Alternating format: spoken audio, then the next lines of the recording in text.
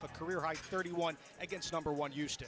Tyler Harris has been added Between the schools, Memphis Tigers. USF is in the road green, and ECU is in the home white. At home for the first time in 11 days. Shewa and John game is back in there. Look for him to be shooting throughout this one. And finally, South Florida gets on the board with Selfless. A lethal score in high school, just trying to translate that into college.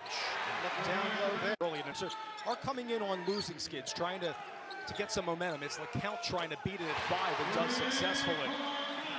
Those totals a lot this year. A player that's bounced back from Memphis twice, actually. And also at Rome. Good move there inside for Celta Miguel for his second court. In for 3. A little strong that time. Chiwe going ECU. You know, the key is whenever you see the big is outside, he's not going to. That's Mardar who had the rejection coming off the bench. Block there. Coach Gregory was talking about he was concerned. He really pushes the ball extremely well. Debunje with the run. You see that on the highlight reel throughout ECU. There's Miguel. Good kick out here. Conwell, the Indiana native, and delivers from 3. He's on a really when he first got to Tennessee, so to playing the American as an assistant coach. How about Miguel? That's his 3rd field goal. There you see him on a great assist right there. 522 North Carolina at Carmichael Arena. Should be a great game between Stale. Halo for 3 in front of the USF bench, and a call would like to think. So you get caught up right there, and he just kind of trips. It wasn't when you're that big and you fall that fast and hard. It hurts, believe me. I'll tell you, John's do some pick and pops with him, I think, to get him some looks. Walker contested with the pull-up from 15, and he's got it. And that the ball movement. The sets from ECU to Bouger, the good ball movement. By 2. Boggs, the Charlotte native, for 3. He's got it. Hunter. Hines Jr. with the pull-up. It was a slow start for Chiwa, but finally gets his. Jalen Forbes, Kevin Cross, Jalen Cook doing big things for Hunter. Hines Jr. with the pull-up. It was a slow start for Chiwa, but look for him. One thing about Coach Barnes is he normally hires guys that have played for him or he worked with before. As one of the rising assistant coaches to get his first head coaching job, and he picked ECU for a variety of reasons, but loved South Florida side. And that's what Brian, the Freeze improved, but it's been crucial plays on the defensive side, and that's what Brian, he's been doing this against Wichita State. And I was done just like that, by the way, by Debut. Point game, you see the flurry of lead changes. Harris from 3, strong. Chiwa better positioning down low on Johnson. The call will other one rebounded, but there you see Keyshawn. He's coming right. Keyshawn Bryant is that 5th-year transfer from South Carolina. Very versatile, really strong in the open court, and can defend. And it changed there. Felton with the shot clock winding down. Smooth finger roll with the left hand. Boston. With players like that, though, they really didn't need a coach.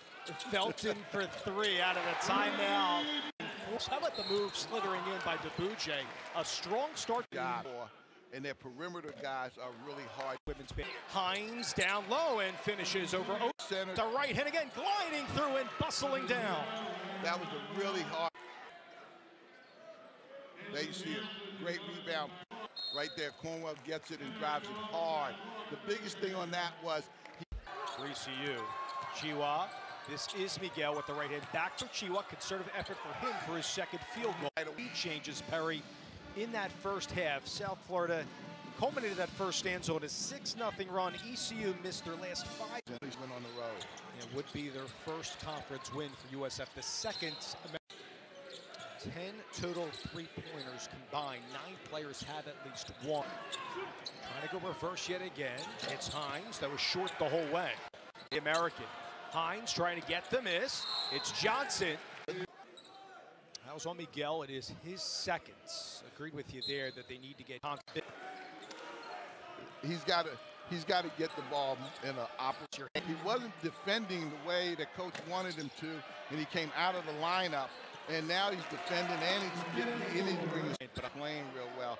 And there you see some to them than the other guys to send the message there was no favoritism, and I think that's what Coach Schwartz has done with the Moonjay, is made them understand that everybody's got to play defense, even that kind of sprung some wins and momentum for ECU. And Got to go to him multiple times early on in this second half. well, first of all, Brian Gregory is an excellent offensive coach. Out of Michigan State Tree, I mean, they really run some nice stuff, and he'll make the adjustments to get Chihuahua. Chihuahua down low at the left hand. That was smooth from the big fella. But then again, you know, Boone Jay's not in there on him. DeBow, I'm sorry, he's not in there. Memphis boasts in 2 of the 4 as the last 4 team into the NCAA tournament as it stands. Hunter and Tulane don't sleep on your green wave as well, right? And they have really good basketball traditions. So, I mean, Wichita known to beat a lot of people. So it's a really, really good league with a lot of traditions. You know, he's given a green light. Came out and hedged on that last play. I don't think the bigs need to hedge that far out because there's nobody to help them when their guy rolls to the basket.